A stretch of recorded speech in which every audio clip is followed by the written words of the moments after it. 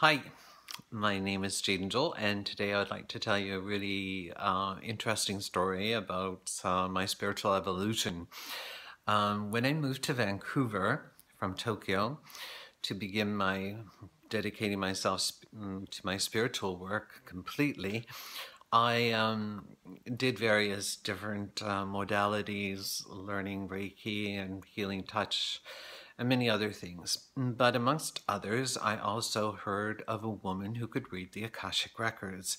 And I was really interested then to know if this was really my purpose in life to do this spiritual work. So I paid for a reading and ordered it. And after a week, she phoned back and said, well, very interesting, Jhadten. I was wondering why you didn't do this yourself. And I said, well, because I have no idea how to do that. And she said, well, when she went to the Akashic Records, the guardians said, well, actually, why isn't he here himself? Because he can read these records just as well as you can. And she said, so I just told them that indeed he had ordered the reading through me, and therefore I've come to do the reading for him. And they said, okay, well, this is the last time we'll allow anyone into his records, because from now on he should come and read them himself. So she proceeded to tell me what she had found out, and that was all very confirming and everything else.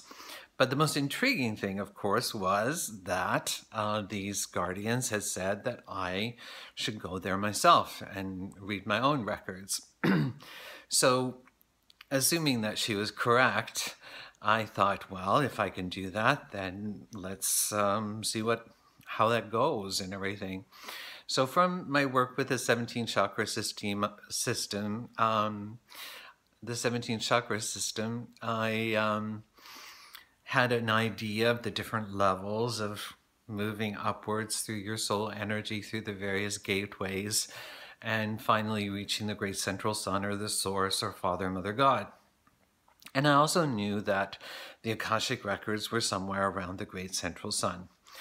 So I sat down and I played soft music and lit a candle and said a prayer and then closed my eyes and went into an altered state of consciousness and traveled in my consciousness and awareness up through the various gateways, up through the soul star, the stellar gateway, the intergalactic portal, up through the Christ consciousness, and finally arrived at the great central sun with all these golden energies around it, which indeed I had imagined to be the Akashic records.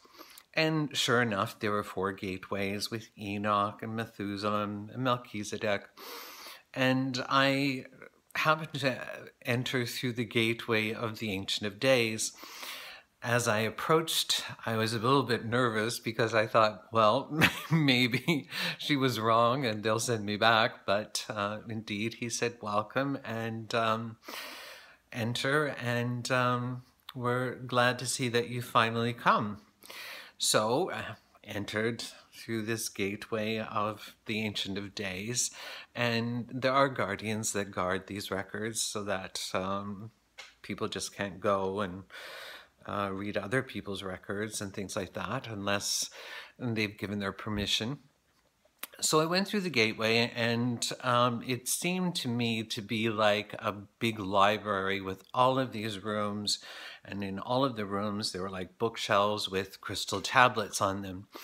And so I just continued to walk until I felt guided to enter one of these chambers, and having entered that chamber, I went along these shelves looking at all these different crystalline tablets, like bricks of clear crystal that had names on them and dates and things, until I finally found those records of my own with my own birth date on them. And so I took that crystal tablet down and put it on a table and sat in front of it and called my soul essence to come forward and reveal itself to me. And amazingly enough, this kind of smoke or mist started to rise from this crystal tablet and formed into a beautiful angelic figure of rainbow colors with lots of pink and aquamarine and silvery pearlescent white energy. And all of this love poured down upon me, and it felt as if this angelic being had reached out and put its arms or wings around me and held me in a very safe and a very protective space and everything. And at the beginning, I was so overwhelmed by the love and the beauty of this energy that I had forgotten to ask any questions or anything like that. So I just bathed for a while in that love and in that beauty and in that exquisite energy of my soul. And I suddenly realized that all of the questions that I could have had at the time were being answered in this loving, caring way. It was almost like affirming that everything that I am is okay.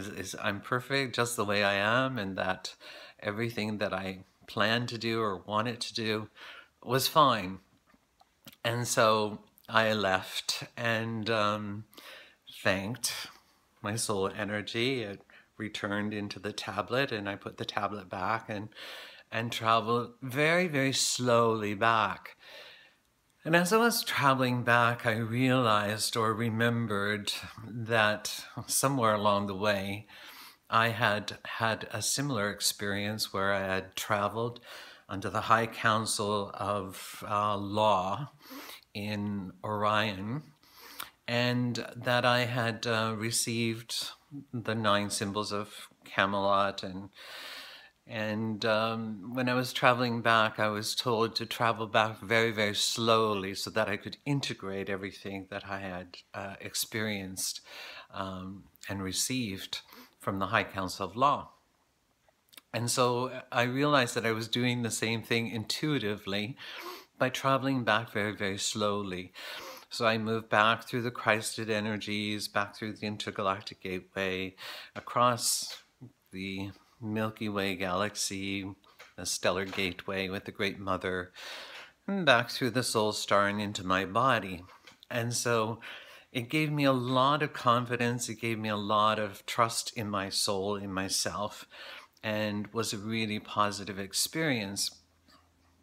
Later, I was hosting a workshop for Norma Milanovic, who does amazing readings that have helped me a lot on my spiritual path. And she was coming to Vancouver, and she also always did readings when she came to Vancouver. But this time, she said she would have no time to do readings for people. She would do readings for me and the people that were organizing the workshop for her. But she would have no time to do the readings for other people. And there was a lot of people wanting to have a reading. And so I felt bad for these people, and I sort of asked the universe, why had all these people signed up for a reading and she wasn't able to do it?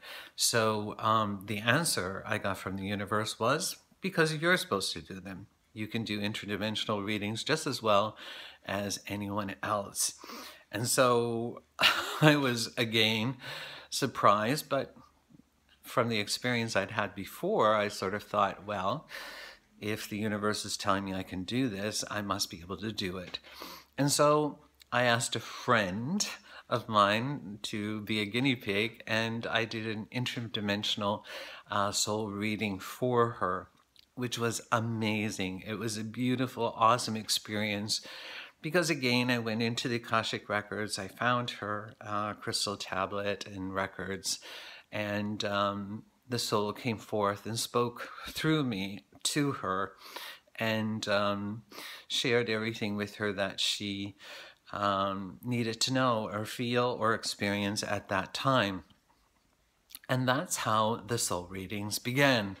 And it's a short story when I tell it, but it was certainly a process for me. And over the years, the soul readings have certainly evolved and changed and become more powerful and everything else like that. But that's how it all started. And I thought I would just share that with you today. Namaste.